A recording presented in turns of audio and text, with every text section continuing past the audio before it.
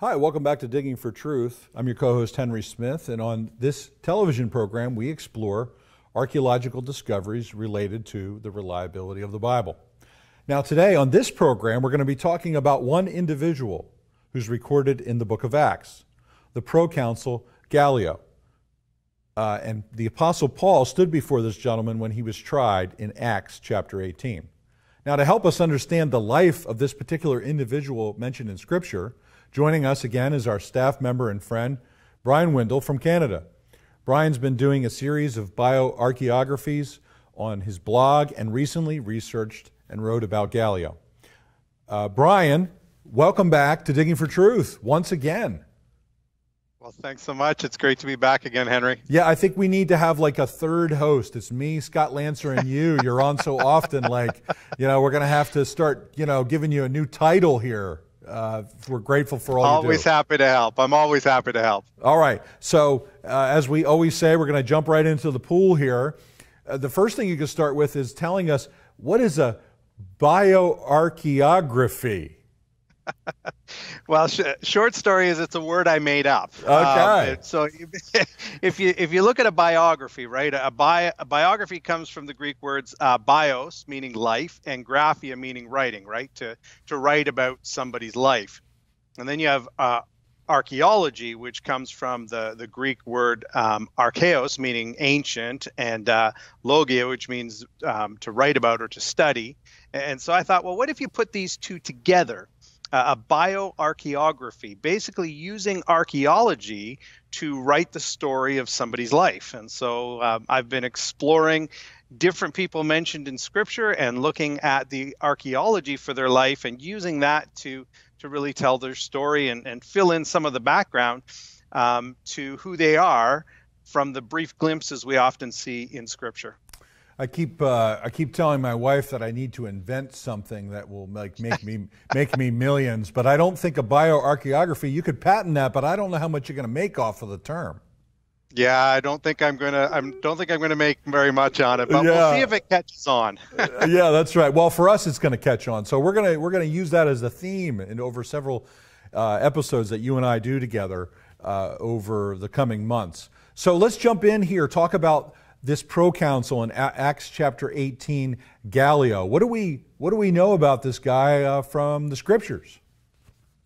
Sure. Well, we only see him in Acts chapter 18, and it's there that an interesting thing happens. So the Apostle Paul came to Corinth, and he started preaching the gospel, and he did that the way that he normally did that. He went into the synagogue and preached, but the Jewish leaders were very hostile to his to the message, to the gospel, and so he went next door to the house of a man named Titus Justus, and lots of people started putting their faith in the Lord Jesus in the city of Corinth, including the synagogue leader himself, Crispus. And so needless to say, the Jewish leaders were not very happy about this.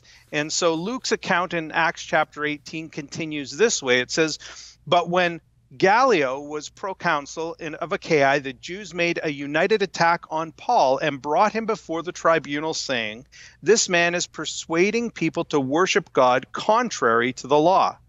But when Paul was about to open his mouth, Gallio said to the Jews, 'If it were a matter of wrongdoing or a vicious crime, O Jews, I would have reason to accept your complaint.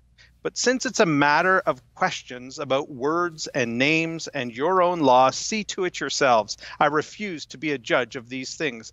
And he drove them from the tribunal."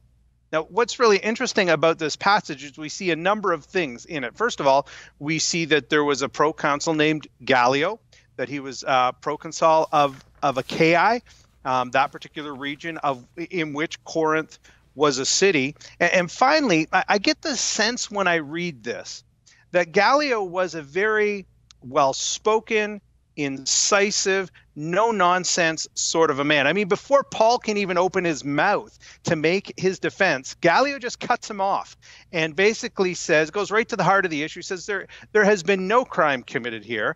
I refuse to try this case, and basically kicks the Jews out of his tribunal. Yeah. And sets Paul free. And so when I was doing my bioarchaeography on Gallio, I thought, well, there are some famous archaeological discoveries which we'll talk about. But I wanted to know, is there any other evidence, are there any other writings outside of Scripture in which Gallio is described, and how do those line up with what we see in Scripture? And the short answer is yes, there is. And so I thought maybe today we just start with this little passage, because this is the only place we see Gallio in the New Testament. But it's a really important picture we see of him. Yeah, you know, it's interesting, your observations. It just so happens in the providence of God that I'm reading through Acts.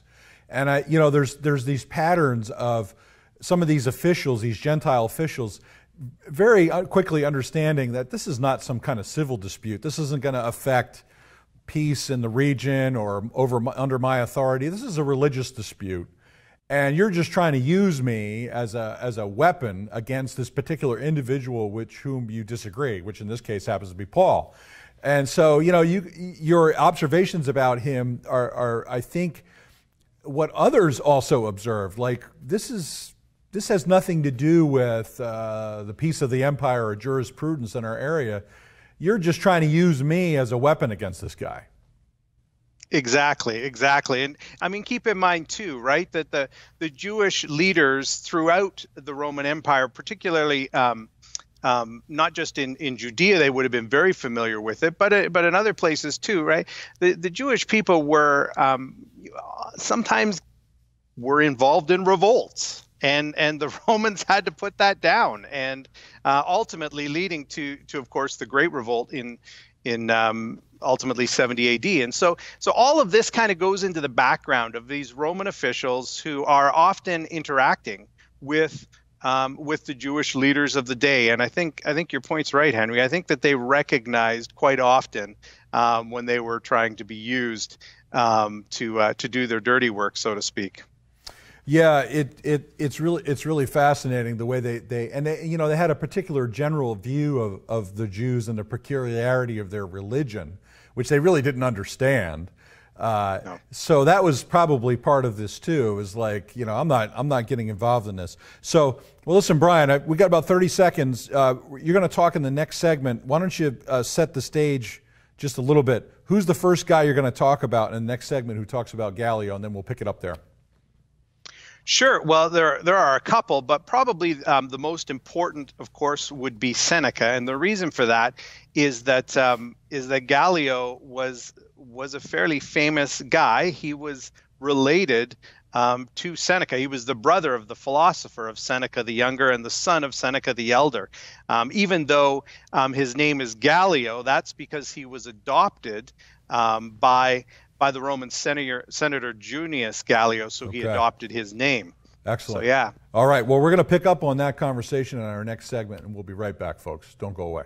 In a culture of intense Bible-denying skepticism, Associates for Biblical Research exists to strengthen followers of Jesus by affirming the authority of the Bible.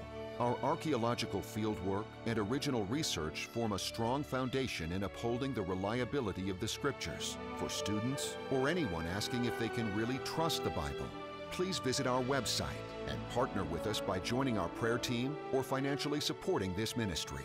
And thank you for standing with us.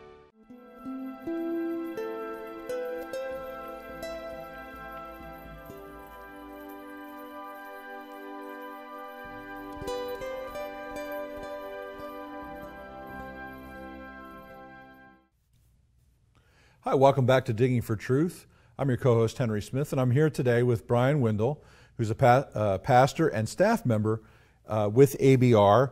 Bryan has been on the program many times talking about discoveries in archaeology, and today we're talking about just one individual, Gallio from Acts chapter 18. Now, Bryan, you in the last segment introduced some evidence outside the Bible about Gallio. You were talking about Seneca. Why don't you pick that up from here?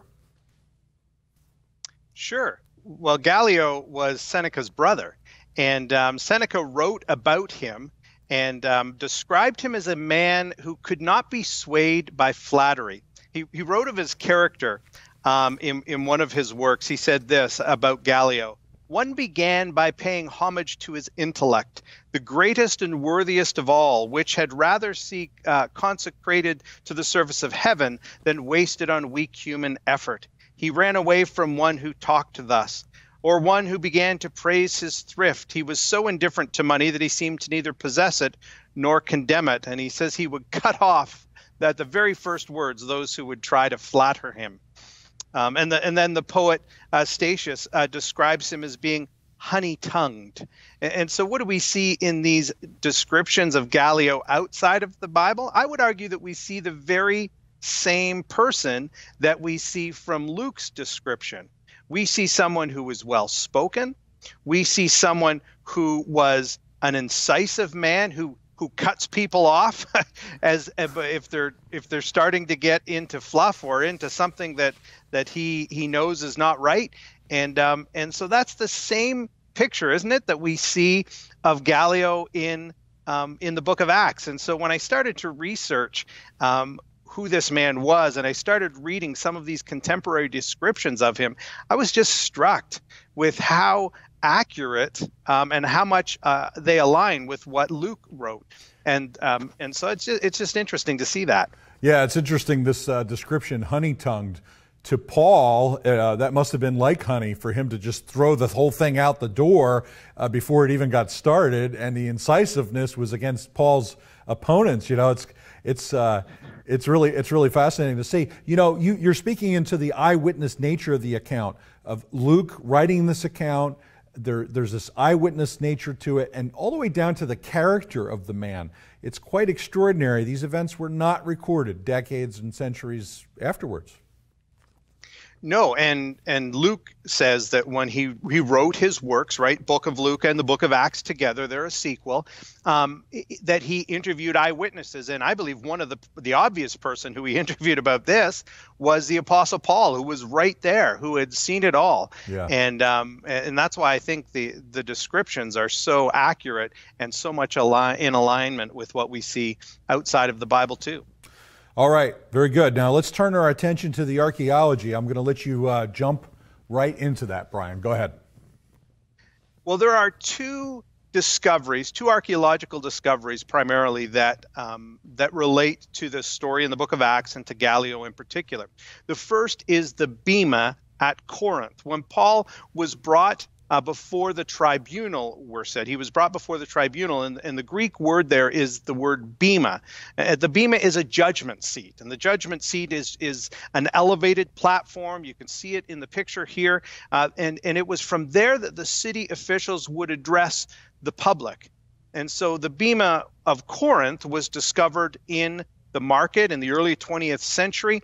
It was identified as the bema because there was a Latin inscription there which describes it as such and says that the marble was provided by so-and-so.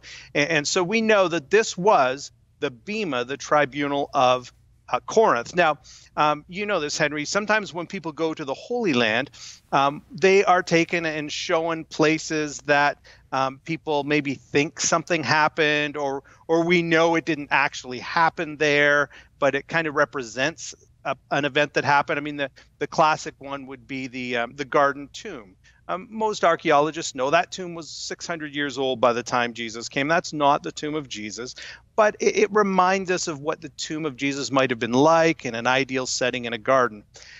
With this, here at Corinth, we're pretty sure this is exactly where the Apostle Paul would have been tried. It's the tribunal. It's the bema of Corinth. That's where Gallio would have been. So that's the first archaeological discovery. And the second is what's called the Delphi Inscription. It's an inscription from Delphi, Greece, that actually names Gallio. It's an inscription, basically a letter from the Emperor Claudius, and in it he names my friend and proconsul L. Junius Gallio. And it likely was attached at one point to the Temple of Apollo in Delphi. And it was a letter that Claudius wrote to the people there addressing their concern that they didn't have very many people, didn't have a big population. But it's really important for a number of reasons, which we'll talk about in the next segment. But first of all, it affirms exactly what Scripture says. It says that Gallio was the proconsul of that region right at the time that the Bible says he was. Yeah, it really, when you start tying it together, you put the description of his character, the kind of man he was, the bema, the judgment seat, right in the context. You'd have to be an eyewitness, and then of course, this inscription about that the emperor actually knew this man and had a relationship with him. It's really, it's really extraordinary. Now we see this more in the New Testament than the Old because the evidence is closer to us, but this is still stuff from 2,000 years ago. So it's extraordinary in the providence of God how these details have been preserved. It really is. And it's one of the things that I'm constantly reminding people who I talk to, and I do a lot of work with young people. And so one of the things that I'm often telling them is that these people we read about in the Bible, this is not like we're reading about Bilbo Baggins or some fictional character that has been made up. These are real people who really lived at a real place and time exactly as Scripture says, and we can go back now and actually find archaeological evidence for them and written descriptions about them that show that the writings of Scripture are indeed accurate. Yeah. Our young people, the Word of God is sufficient in terms of in and of itself, but the way that we can utilize these evidences any way to get past some of the barriers they've been taught, that these are mythologies or stories or, fairy tales and all those kind of things that either directly or indirectly they've been taught, we want to, blast that stuff away so that, they can really hear the message that the Scripture has to give, and that is, of course, the message of eternal life. But, in the meantime, we can clear away the thorns for them with these tools. Well, Bryan, thank you for all of that. We're going to go to a break, and we'll be back in just a few moments. Please don't go away, and Bryan will talk some more about Gallio in Acts chapter 18 and why this kind of evidence is important. We'll be right back. Bible in Spade is a non-technical quarterly publication published by the Associates for Biblical Research. Written from a scholarly and conservative viewpoint, Bible in Spade supports the inerrancy of the biblical record and is a must-read for both the serious Bible student and anyone asking if they can really trust the Bible. Archaeological evidence, properly interpreted, upholding the history of the Bible. Subscribe today at BibleArchaeology.org.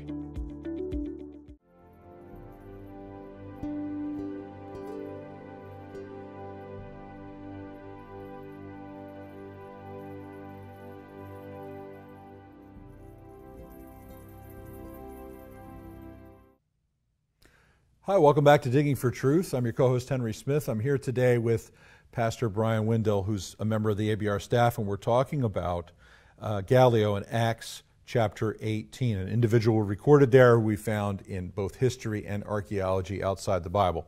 So, Bryan, let's pick it up a little bit further, building on the significance of this individual who's recorded in the book of Acts. Maybe you could talk about his importance as it relates to the study of the New Testament in the book of Acts. Yeah, the Gallio inscription, which affirms what's written in the book of Acts, is one of the most important artifacts we have from the entire New Testament era in archaeology, and it is so for a particular reason. We said in the last section that the Delphi inscription or the Gallio inscription is a letter from the Emperor Claudius. The interesting thing is it's dated. The letter is dated. It says that Claudius had been acclaimed emperor for the 26th time. And so we know from history that pinpoints it to 52 AD. Now, this is really important because we can start to build a chronology now. Dr. Andrew Steinman, in his book From Abraham to Paul, notes that proconsuls usually took office on May the 1st of a year and served for 1 full year. And so if we start to look at it, some scholars have suggested that the way that it's written implies that it was kind of from the particular part of a year. And so people have said this kind of seems to fit that Gallio was proconsul in 51 to 52 AD, that 1 year period. Now, we start to put that together, right? Because in Acts 18, verse 11, we see that the Apostle Paul had been in Corinth for 18 months by the time this particular event happened. And so we start to now build a chronology. This means that if he was brought before the Proconsul in 51 AD, maybe, he had been there then back 48, 49 AD. And we can start now building out from there, both forwards and backwards, a chronology of the Apostle Paul's ministry, but not just that, a chronology of the entire New Testament. So the Gallio inscription is hugely important for New Testament studies, particularly as it relates to chronology. Yeah, you know, Brian, I'm reminded of, there was an archaeologist quite a long time ago, William Ramsey, who came out of the 19th century, and at that time the skeptics and the German scholars were saying, no, Acts was written in the 2nd century AD, it wasn't written contemporaneously, and that argument has been destroyed by the evidence that's been uncovered since then. But this still reminds me of the fact that there are some arguments out there today that make similar claims, and people in the church should not panic. They should trust in the Word of God and wait and see what archaeology brings. And we discovered in that instance that the scholars were completely and utterly wrong. They were wrong in their conclusions, and they were wrong because they didn't have a complete picture of the evidence. And that's important for us to remember in other areas. Now we have all this evidence that shows that all those theories fall apart, and they were effectively a waste. Now that's my little speech there, Brian, but I'm going to let you go back now. So I'm connecting to the next question, and that is, and the last question, and we're going to explore this until the end here. You know, we've talked many times, why is this so important? We keep reiterating why it's so important, but we want to continue to communicate why it's so important, especially if somebody's watching this program for the very first time. Yeah, and we often talk about a couple of things. First of all, we talk about how archaeology is important because it affirms details in Scripture. We, particularly those involved in the world of archaeology, we often note that archaeology really helps provide a lot of the background to illuminate Scripture and help us fill in some of the details that we don't have about the world that Paul lived in, for example, in Corinth, and about different people that are named in Scripture. But what's really interesting about the book of Luke and the book of Acts is this. When Luke dedicated his work, the book of Luke and the book of Acts, he dedicated it to a man named Theophilus. And he tells us specifically why he wrote his books. He said this: he wrote so that Theophilus would know the certainty of the things you have been taught, Luke 1:4. Now, that's really interesting, because what that says to me is that good historical research should lead to a certainty of faith. You know, it's interesting you mentioned William Ramsey, who was a man who lived a long time ago. But when he started doing his research in particularly the area of Turkey, the area that Paul traveled in, he was not a follower of Jesus. And when he started seeing how all of these things in Scripture started to align with what he was seeing as he traveled, and was so different than the German higher critical thought that he'd been taught at the time, it blew his world apart. And he became, if you read and I do encourage people to read some of his writings and some of the old people's writings, because there's just some great research and some great stuff in them. You know, we talked about how I work with young people, and I remember a young lady who, after I spoke and was showing some of the history, she came up to me afterwards and she said, "I can't believe it's true. The stories I heard in Sunday school are true." Yeah. And I said, yes, they are. And I think that's one of the things that is so helpful about archaeology and the findings of Gallio specifically. Yeah, you know, that really moves my heart, because we want people, you know, there's, as we wrap down the show here, Brian, we read stories, we watch stories. You mentioned Bilbo Baggins, you know, we read fictional stories. But there's a true story that's been woven in history. It's the story of the gospel unfolding in the Bible. And we're just so thankful to God that He's allowed these discoveries to sort of be woven into our knowledge of the Scriptures. So, Brian, thank you for coming on the show today. As always, you're awesome, and you edify the saints and hopefully challenge those who are watching who are seeking truth. Well, thanks so much for having me, Henry. It's just a great opportunity, and my faith's been built through all of this too, so it's great to pass that on. Yes, thank you very much. Well, friends, we're reminded of the reliability of the Bible, and of course, in that claim that the Bible is reliable, that we can trust it through archaeology, is the message of the Bible, and that is that we're sinners alienated from a holy God, but we can be reconciled through His Son, through His death and resurrection. And we hope that you will accept and embrace this glorious truth today. Thank you for joining us.